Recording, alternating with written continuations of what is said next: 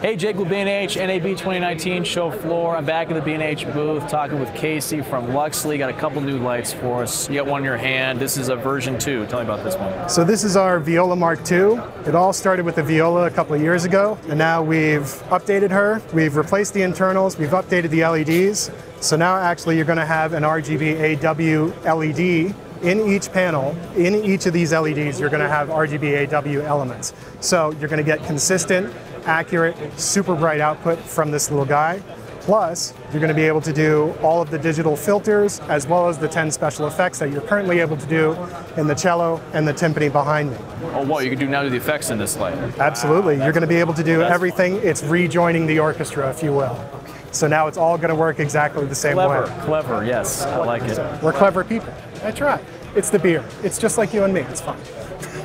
What else you got here? So we got here one of 2 prototypes. This is our new Taiko 2x1. So this thing is going to be super powerful. It's actually going to be using the new LEDs that we have in our Viola Mark II.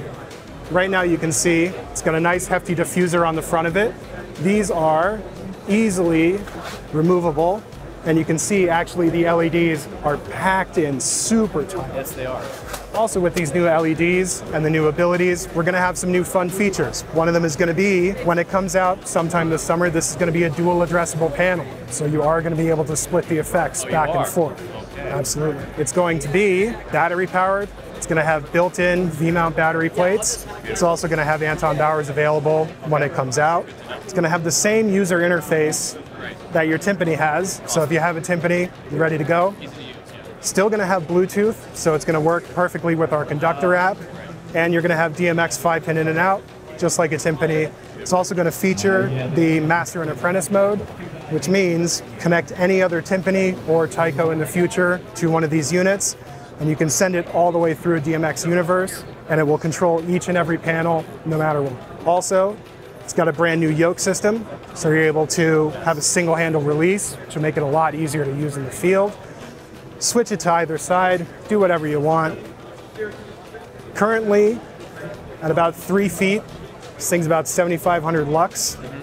You pull this little diffuser panel right here, it goes up to 14,500 lux. And that only reduces the beam angle from 120, 150, something like that with the diffuser in, to a 72-degree beam angle. Not too bad. So no more intensifiers that reduce everything to a 20-degree pinhole. Now you're still going to be able to get a nice, even light all the way through. Even light is crucial, absolutely. Casey, pleasure, man. Pleasure. Awesome. Enjoy the rest of the show, guys. I will try. Jake with B&H, just keep shooting.